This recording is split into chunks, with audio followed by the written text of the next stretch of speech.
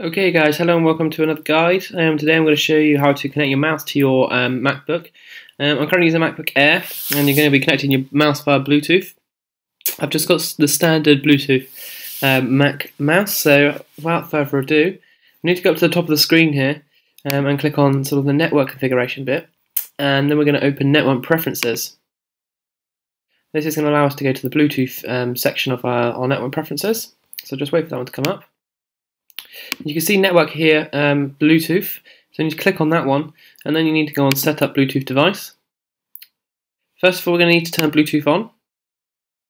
Now I don't actually have my mouse in vicinity because it's actually already configured, but if you click this, eventually you can wait and your mouse will appear here. If it doesn't, then you need to click a button on your mouse to sort of wake it up, so the laser lights up and it's activated to make sure it's got batteries in, whilst this is discovering, and then it should pick it up. So once you've picked it up, you can go ahead and click on it, and then it will pair it with your Mac, and it will install the drivers if it doesn't have them already. And then once you've done that, you just need to go into your system preferences, and you can configure your mouse further from there.